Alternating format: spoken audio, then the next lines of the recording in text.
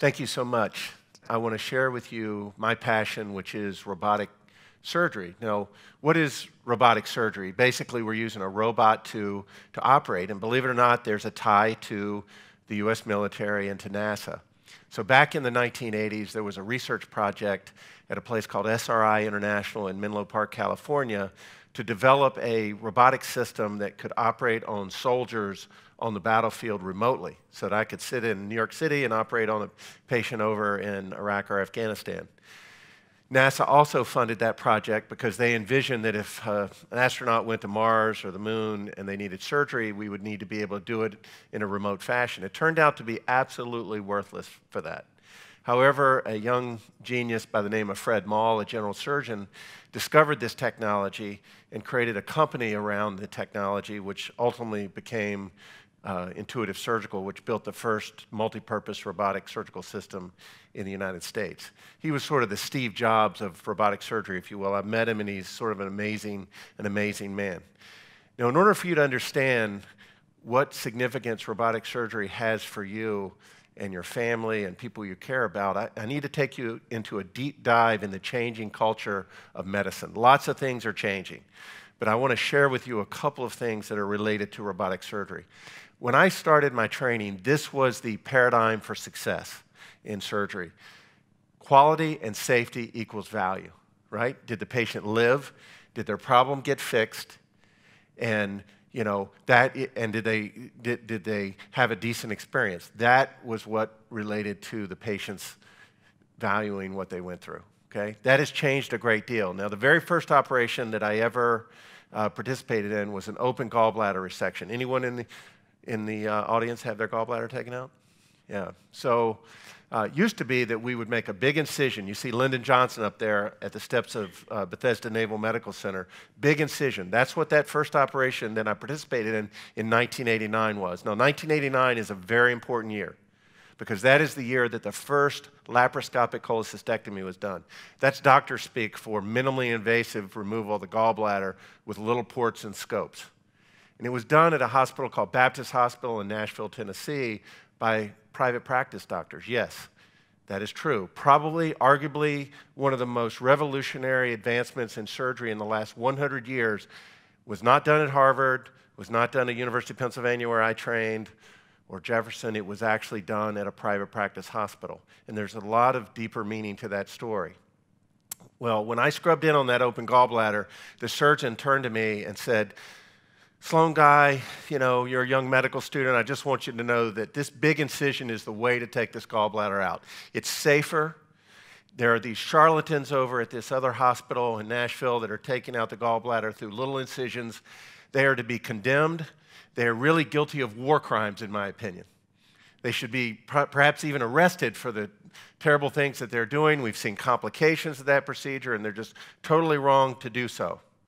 Now, by the end of my training, the entire paradigm had shifted, and it was virtually negligent to not take out the gallbladder minimally invasively as of 2002 when I finished general surgery, and certainly 2004 when I finished my cardiothoracic surgery training. And that's because a revolution took place where what the patient wanted became important. And this was not brought about by the medical establishment. In fact, at the American College of Surgeons meeting, which, by the way, is going on right now, the American College of Surgeons meeting in 1989, the first report of the laparoscopic cholecystectomy came out, and it was widely condemned by the medical establishment. 1 year later, 50,000 of those procedures had been performed.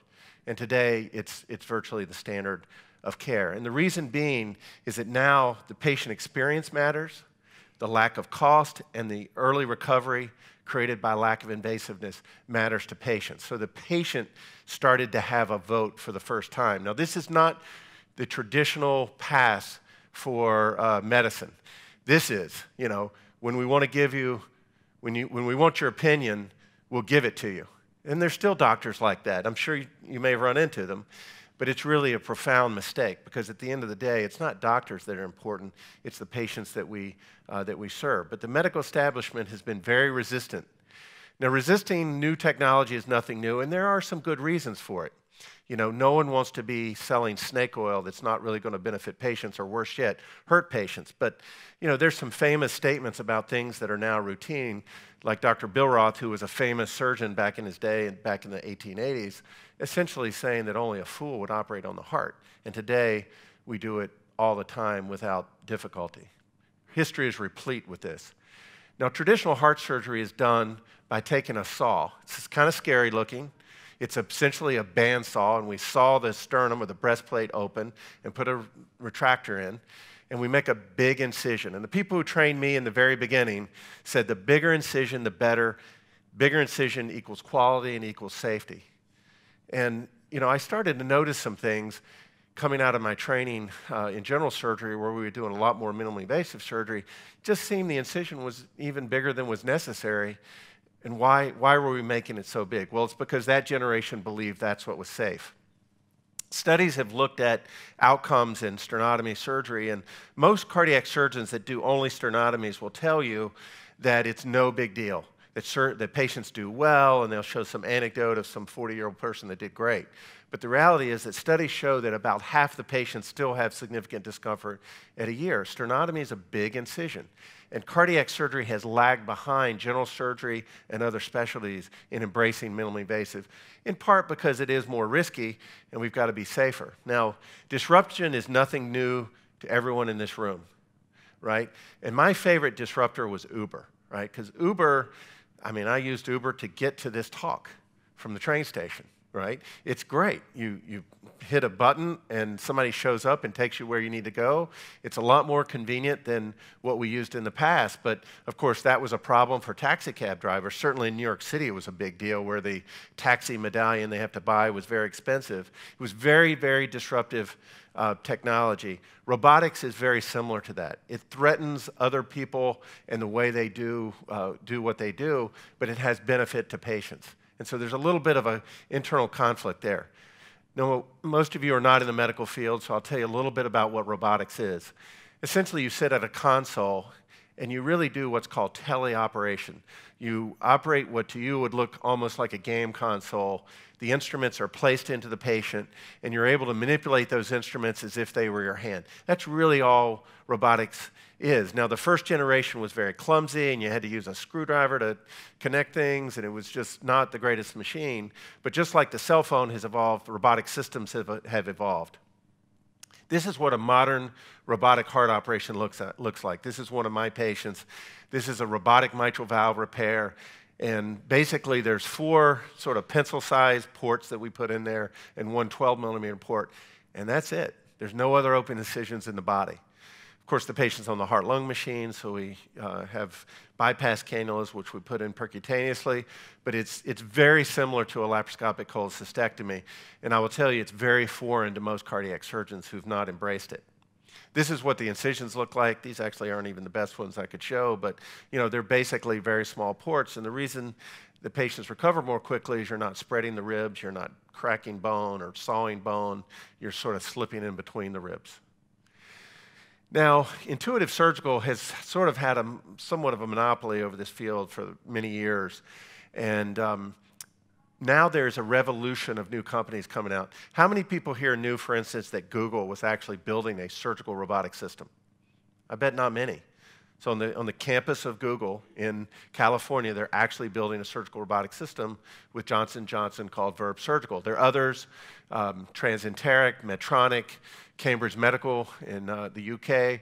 We're sort of seeing an explosion of robotic systems that are coming out, in part because robotics is being embraced by our society at large, and I think we'll see more and more robotics, not only in healthcare, but other fields.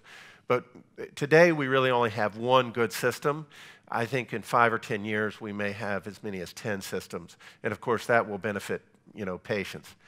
Now, believe it or not, this is actual robotic mitral valve surgery not that long ago, a few months ago.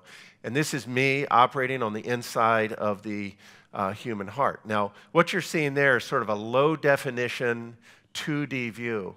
But what I see when I operate is a 3D high-definition view. And we don't have tactile feedback, although it turns out you don't really need much of that.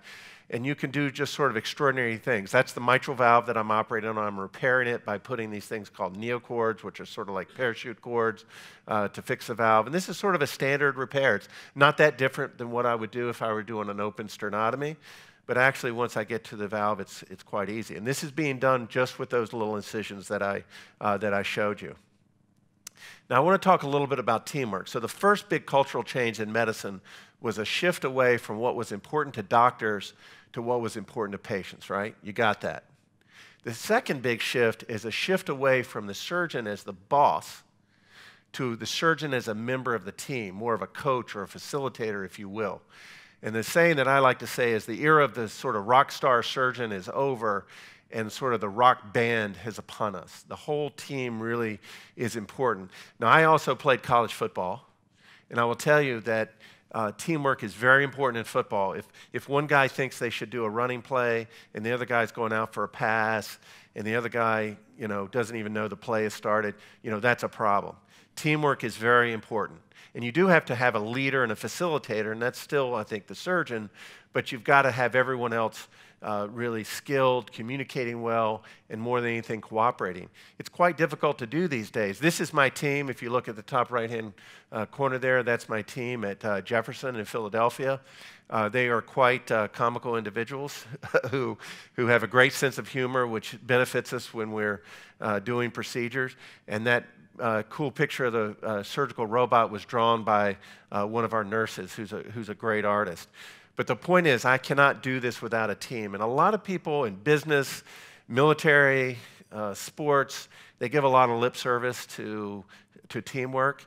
In robotics, you can't give lip service to it. You actually have to be a team player to do robotics. Not just me, but every member of the team. It's just not possible without the team.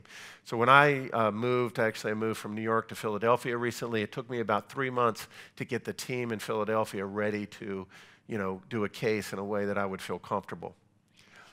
Now, where did I learn teamwork? Well, this is one of the places that I learned teamwork. This is a forward operating base in northeastern Afghanistan, one of the 3 tours that I did.